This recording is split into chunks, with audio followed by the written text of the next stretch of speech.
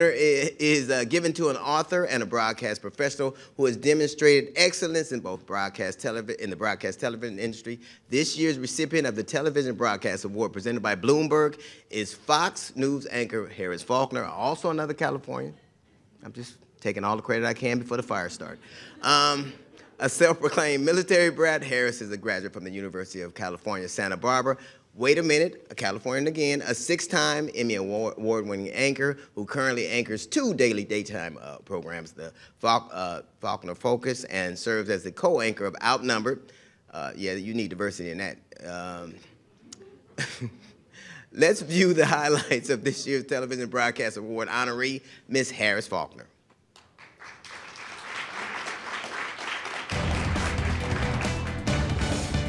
Harris Faulkner. I'm Harris Faulkner. I'm Harris Faulkner. You are in the Faulkner Focus. Let's begin with this Fox News alert. The Biden administration admitting it released thousands of Haitian migrants into the United States and many more could follow. This is a special hour of the Faulkner Focus. Police in America. We're about to go in depth and take a look at what law enforcement officers are facing right now in this extremely tense climate on American streets. Former U.S. Ambassador to the UN, Nikki Haley, joins me now. Senator Tim Scott, Republican from South Carolina, joining me now. Senate Minority Leader Mitch McConnell, you say you're going to be there on that Senate floor to cast your vote. We'll cover every second of all of it. It's news for America. Good to see you, Senator. We have heard a lot from those 4 candidates, from our reporters, our political analysts, and commentators. Now it is time to hear directly from the voters' voices. The tweets, when the looting starts, the shooting starts. Why those words? So, that's an expression I've heard over the years. And do you know where it comes from?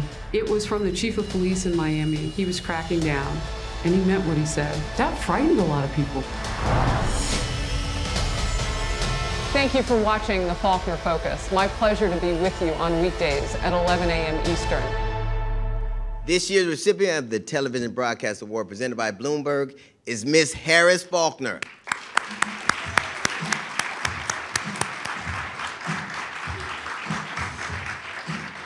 Thank you.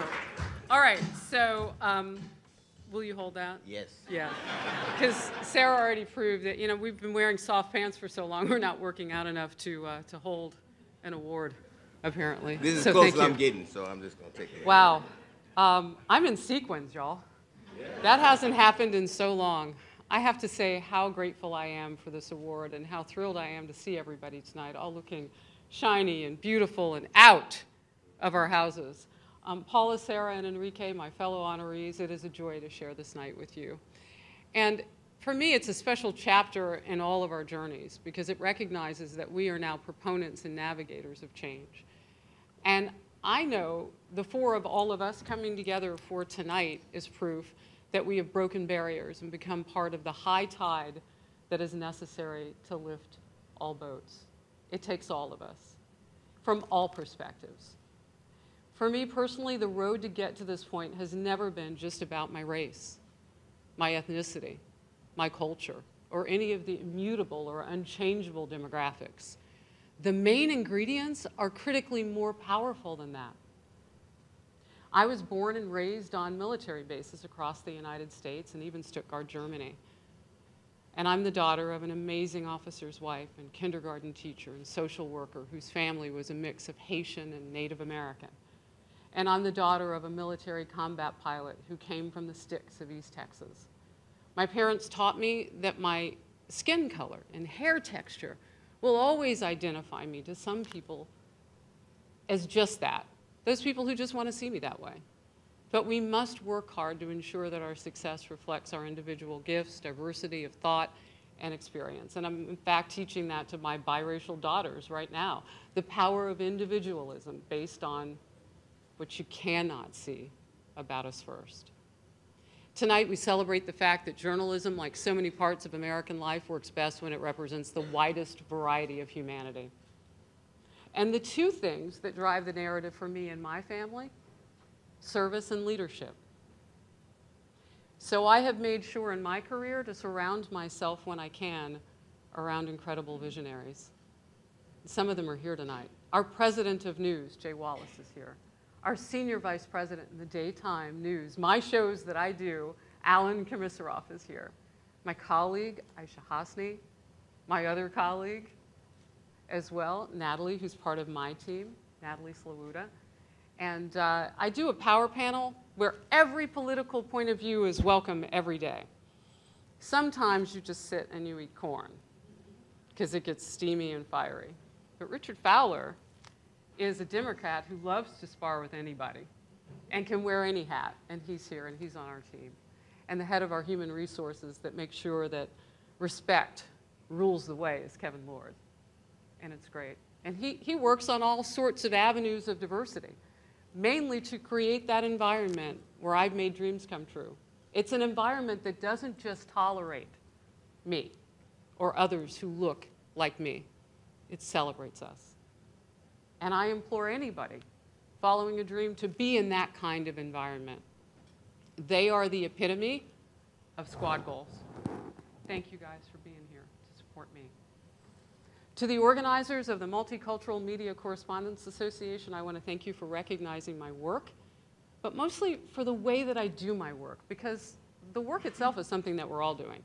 But the specificity that each one of us brings from our upbringing, our failures, our victories, our values, that is a potent mix that makes us compelling and memorable voices in media. I get to talk with millions of people each week and disseminate information. But mostly I'm having a relationship with Americans who might look at me and say, and trust me, some of them do, at the local Piggly Wiggly or Acme, why do you work at Fox? There are really no others like you. And I said, well, do you change the channel? Because there are no others like me in the daytime anywhere. We're like 500 channels. What are you doing? Flip around, look. It's true.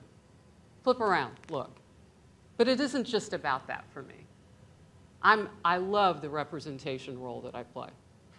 But I have to make sure that the way I do my job opens doors for people with diversity of thought who might look like me, with range who might be different, that might be different than mine.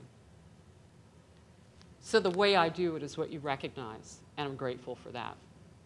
Thank you for adding me to MMCA's list of those getting it done. I try my best to get it done every day. I try my best to be accurate before we're first. It's great when they come together. But most of all, I try my best to show you what's possible. From a man who came from very little and a woman who came from less than that in Texarkana, Texas. When they came together with dreams and made magic. And that magic made love. And that love made me, my sister, and now grandkids. And it's not just legacy, it's proof. That's what I hope that we show tonight. Proof. All things are possible, no matter where you come from. God bless you, and thank you for this award. Are your arms tired? Are you sure? You're going to be all right? Oh, you look steamy. Yes, a little bit. Oh, can I give you a hug? Yes, hell yeah. Oh.